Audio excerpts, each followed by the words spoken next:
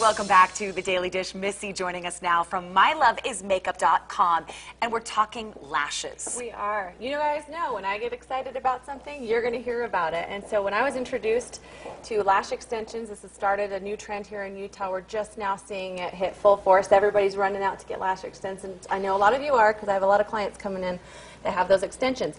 Well, I wanted to make sure you guys are getting your questions answered before you take the plunge and invest in getting a great set of lashes. And so we did a wonderful event this weekend for Premier Lash Designer Lashes, where we got to experiment with mink lashes, synthetic lashes, falsies, feathers, all the fun stuff. So they're not all created equal. Lashes are different. We should introduce Eva. Yes, let's introduce Eva Zacharias. She's a lash stylist and educator, flew in all the way from Atlanta to be with us this weekend.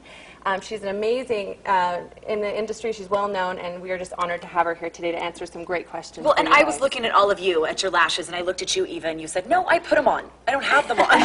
She said, I can't my do lashes. that I can't do them myself. How long have you been doing lashes? 7 years. And are they all created equal, or are they all different, and we should be looking for particular things when we take the plunge? You should definitely be looking for different things and really research. I just spent the most amazing weekend with Jim from James Zinc Photography. Amazing work. It was so awesome. With Missy, with the crew from Premier Lash, and 6 most amazing models, and did all the lashes on them.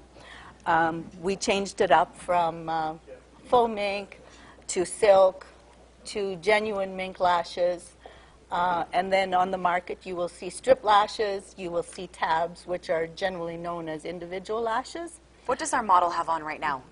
She has silk lashes. Those are with silk? a layer of genuine mink.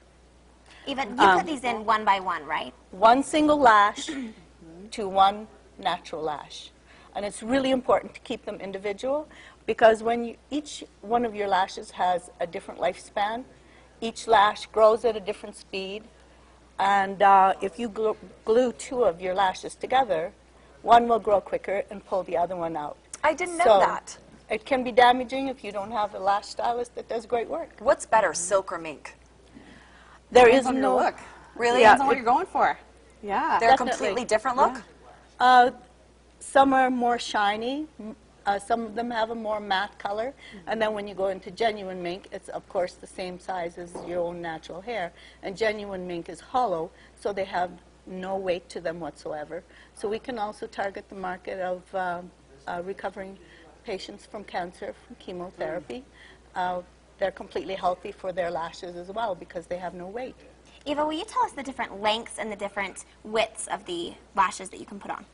The lengths come anywhere from 6 millimeters to 19, which is very, very long. What do we have right here? Her longest lashes are 15 millimeters, but because we layered them with the genuine mink, the tip is a little bit longer than 15 millimeters. So when you see your Kim Kardashians, when you see your Taylor Swifts last night, what are they wearing? They're definitely getting their lash extensions done by a professional lash Is it stylist. mink? A lot of times it's mink. We know J-Lo is known for her mink lashes, also her fox fur that she wears as well for those looks. But the key and the crucial thing is upkeep and making sure that you're going in and taking care of those lashes and getting them filled when needed. This looks familiar. Yeah, who's that pretty girl on there? Huh? That's a beautiful Gretchen Gretchen. went in and got hers done over the weekend. How long does it take? It's a process of about 2 hours. Right. 2 hours. And then again, depending on how many lashes you put on. There's stylists out there whose average set will be 60 lashes, and then the most I've ever put on one eye was 253. Wow. Yeah.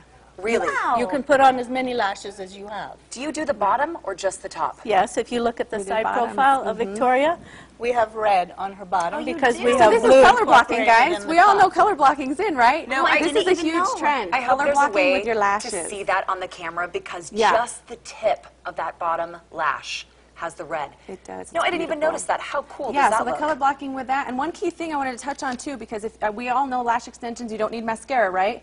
Well, when they're done beautifully like this, you can get away without wearing eyeliner. So you're throwing out the eyeliner and the mascara and getting an emphasis on That's your how you beautiful wake eyes. up in the morning. No, it's get up So and when go done right, and it's look fabulous. beautiful, A little right. bit of gloss, blush, done. Done. Yep. So Eva will be bringing back into town.